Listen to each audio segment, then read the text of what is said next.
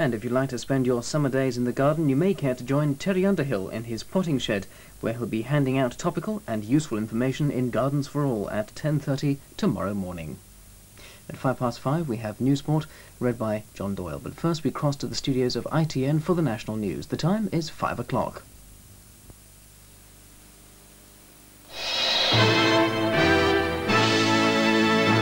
The news from ITN. Family of 3 die in bombing. Local MP says the IRA blundered. The force of the roadside bomb blew...